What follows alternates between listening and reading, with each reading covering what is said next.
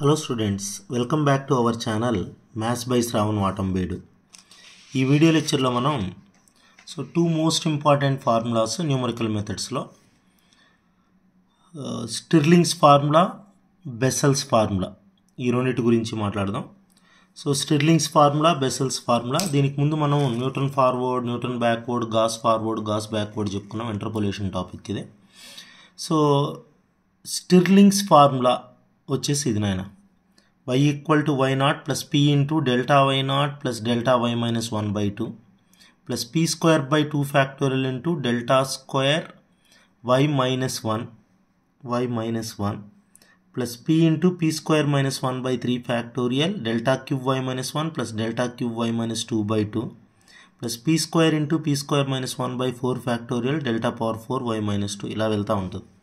అంటే p square first, తర్వాత p square minus 1, ఇక్కడ same term p square by 2 factorial p into p square minus 1. ఇక్కడికి వస్తే దీనికి కూడా స్క్వేర్ వస్తుంది నెక్స్ట్ టర్మ్లో, p square minus 1. అలానే మనకు ఫస్ట్ టర్మ్లో ఇలా 2 టర్మ్స్ అంటే add powers of delta, you will get average. అంటే delta y0 delta y minus 1 by 2. Next delta క్యూబ్లో వస్తుంది యావరేజ్. డెల్టా స్క్వేర్కి రాదు యావరేజ్, డెల్టా పవర్ 4కి రాదు. 0 - 1తో స్టార్ట్ అవుతుంది, మళ్ళా -1, మళ్ళా -1 - 2 by 2. ఇక్కడ ఏది ఎండ్ అవుతుందో అది ఇక్కడ వస్తుంది. ఇంకా చెప్పాలంటే ఇక్కడ ఫస్ట్ 0తో స్టార్ట్ అవుతుంది అన్న డెల్టా y0, ఇక్కడ -1తో ఎండ్ అయింది కాబట్టి నెక్స్ట్ -1 వస్తుంది.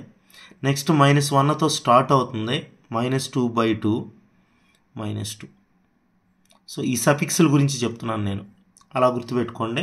ఇక్కడ p అంటే x - x0 by h. p ఇది ఇంటర్పోలేటెడ్ ఆర్గ్యుమెంట్. అంటే ఇంటర్పోలేషన్లో మనకు ఒక టేబుల్ ఇస్తారు, ఆ టేబుల్లో ఒక వాల్యూ x దగ్గర మనకు y తెలియదు, ఆ x వాల్యూనే ఇంటర్పోలేటెడ్ ఆర్గ్యుమెంట్ అంటారు. ఇది మిడిల్లో ఉండేది, నేను ప్రాబ్లం చూపిస్తానులే. ఇంటర్వెల్ డిఫరెన్స్ అంటే x రెండు పక్కనే ఉన్నటువంటి x వాల్యూస్ యొక్క డిఫరెన్స్.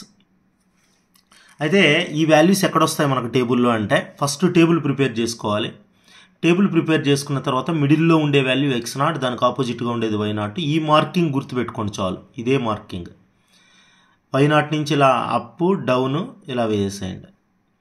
ఈ లైన్ పైన వచ్చే వాల్యూస్ వచ్చి యావరేజ్ తీసుకుంటాం కదా, అవి ఈ రెండు ఇక్కడ ఉంటాయి, delta y0 delta y minus 1. Miss అవుతుంది మధ్యలో డెల్టా స్క్వేర్ y minus 1. ఇది ఈ delta cube y minus 1 delta cube y minus 2 ఈ లైన్ పైన ఉండేటివి. డెల్టా పవర్ 4 y minus 2 వచ్చి ఇది. ఈ మార్కింగ్ గుర్తుపెట్టుకోవాలి. బెసెల్స్ ఫార్ములాలో వచ్చినట్లయితే ఇది ఫార్ములా ఇలా ఉంటుంది, just like Newton forward formula లాగా. న్యూటన్ ఫార్వర్డ్ ఫార్ములాని మైండ్లో పెట్టుకోండి, అలా స్టార్ట్ అవుతుంది. y0 plus p delta y0 p into p - 1 by 2 factorial. అక్కడే ఇక్కడ డిఫరెన్స్ ఏంటంటే ఇక్కడ ఆడ్ పవర్స్లో యావరేజ్ తీసుకుంటాం, డెల్టా టర్మ్స్కి డెల్టా క్యూబ్ టర్మ్స్కి. ఇక్కడ యావరేజ్ తీసుకోం బెసెల్స్లో, ఈవెన్ పవర్స్లో తీసుకుంటాం, delta square, delta power even powers. ఇక్కడ p delta y minus 1 y0 ఇక్కడ దేంతో ఎండ్ అవుతుందో దాంతోనే స్టార్ట్ అవుతుంది, దాని తర్వాత టర్మ్తో యావరేజ్ తీసుకుంటాం, delta square y0 delta square y minus 1 by 2. అలానే ఇక్కడ మీరు గుర్తుపెట్టుకోవాల్సింది -1 by 2 వస్తుంది, అక్కడ p స్క్వేర్ వస్తుంది, ఇక్కడ p - 1 by 2 p - 1. ఈ టర్మ్కి మధ్యలో p - 1 by 2. ఆడ్ పవర్స్ వచ్చినప్పుడు ఒక టర్మే. అంటే ఇది ఎలా ప్రొసీడ్ అవుతుందంటే y సఫిక్స్ నేను చెప్తాను. p - 1 by 2 p into p - 1 కదా, నెక్స్ట్ ఒక ప్లస్ టర్మ్ ఒక మైనస్ టర్మ్ యాడ్ చేశాడు, p + 1 p into p - 1 p - 2 by 4 factorial ఇది వస్తుంది.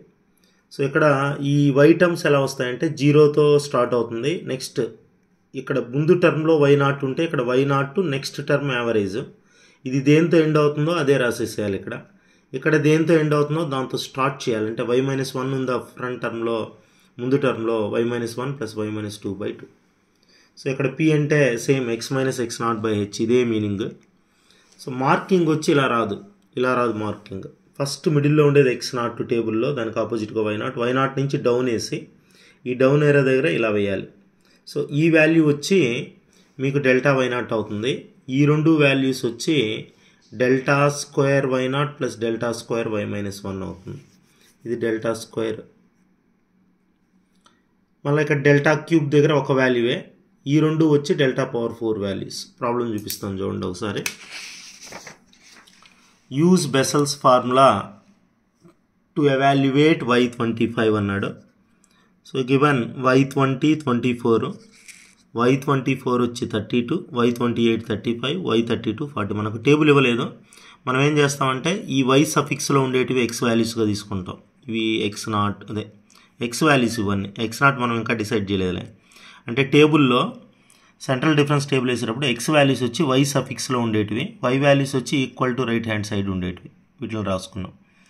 20 24 24 28 32 రాసాం. ఈ ఆన్సర్స్ రాసాం. ఇప్పుడు మీకు తెలుసు టేబుల్ ఎలా ప్రిపేర్ చేయాలో. డెల్టా అంటే 32 - 24. 32లో 24 సబ్ట్రాక్ట్ చేస్తే ఎంత వస్తుందో దానికి మిడిల్లో రాయాలి. 35 - 32 ఇక్కడ రాయాలి. 40 - 35 ఈ రెండింటి మధ్యలో. 3 - 8 - 5, 5 - 3 2, 2 మైనస్ ఆఫ్ మైనస్ అంటే ప్లస్ అవుతుంది 7. సో మనం కనుక్కోవాల్సింది 25 కాబట్టి ఈ వాల్యూస్లో 25కు దగ్గరగా ఉండే వాల్యూని x0గా తీసుకుంటాం. 25కి దగ్గరగా ఉండే 24, దీనికి ఆపోజిట్గా ఉండేదే y0. సో నేను చెప్పాను ఇంతకుముందు మార్కింగ్, బెసల్స్ మార్కింగ్ అంటే y0 నుంచి డౌన్ అయ్యి ఇక్కడ ఇలా వేయాలి. మళ్ళీ ఈ వాల్యూ నుంచి మళ్ళీ పైకి వెళ్ళాలి. మళ్ళీ ఇక్కడి నుంచి ఇట్లా వస్తుంది. సో అలానే y0 నుంచి డౌన్ వెళ్ళాం. ఇక్కడ నుంచి డబుల్ యారో తీసుకున్నాం. ఇక్కడ డౌన్ అంటే మీరు ఫార్ములాలో ఆ వాల్యూస్ వస్తాయి. ఫార్ములా చెప్పిన తర్వాత చెప్తాను. ఇక్కడ ఎక్స్ వచ్చి మనం కనుక్కోవాల్సిన వాల్యూ, ఏ వాల్యూ దగ్గర కనుక్కోవాలి, 25 దగ్గర కనుక్కోవాలి. x0 వచ్చి మనం ఇది అనుకున్నాం. సో హెచ్ వచ్చి A2 x వాల్యూస్ మధ్య డిఫరెంట్ 24 - 20.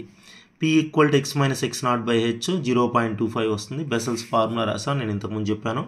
ఈ బెసల్స్ ఫార్ములాలో y0 అంటే 32, ఓకేనా. దీనికి డౌన్లో ఉంటుంది కదా, ఇది డెల్టా y0 0.25 × 3. ఇక్కడ రెండు వాల్యూస్ వస్తాయి చూడండి, -5 2, అవి ఈ రెండు. -5 + 2/2. మళ్ళీ ఇక్కడ ఒక్క వాల్యూవే వస్తుంది చూడండి, అది 7. ఓకేనా. సబ్స్టిట్యూట్ చేసి క్యాలిక్యులేటర్ వాడాలి. క్యాల్సీ వాడారంటే మీకు ఈ ఆన్సర్ వస్తుంది. క్యాల్సీ వాడండి. And next coming to స్టిర్లింగ్స్ formula. స్టిర్లింగ్స్ ఫార్ములాలో మనకి ఇలానే y1 ఇచ్చాడు, y6 ఇచ్చాడు, y11, y16, y21 ఇచ్చారు. అంటే ఈ సఫిక్స్ ఉండే వాటిని మనం 1 6 11ని మనం ఎక్స్గా తీసుకుంటాం. y values equal to right hand side Undeti.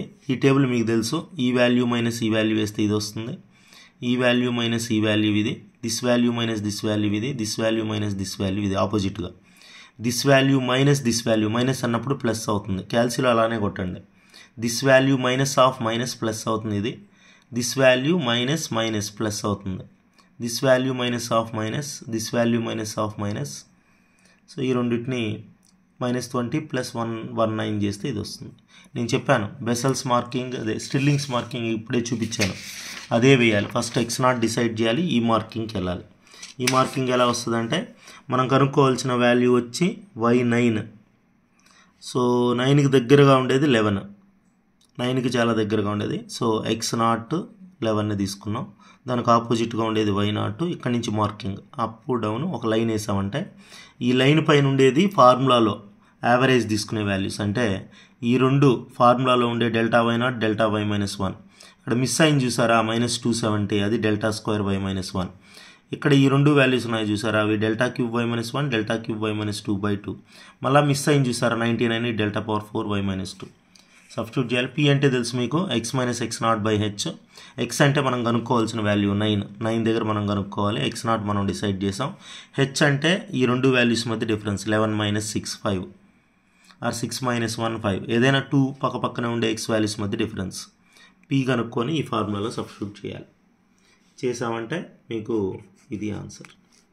So ఇలా మనం ఈజీగా ఈ బెసల్స్ స్టిర్లింగ్స్ ఫార్ములా యూస్ చేసి మీకు ఇంటర్పోలేటెడ్ ఆర్గ్యుమెంట్ వాల్యూ కనుక్కోవచ్చు. ఈ మార్కింగ్ గుర్తుపెట్టుకోండి, స్టిర్లింగ్స్ మార్కింగ్, బెసల్స్ మార్కింగ్. ఓకేనా. ఇది నా video. Thanks for watching. Video నచ్చినట్లయితే లైక్ చేయండి, షేర్ చేయండి. ఫస్ట్ టైం మన ఛానల్ చూస్తున్నట్లయితే సబ్స్క్రైబ్ చేసుకోవడం మర్చిపోకండి.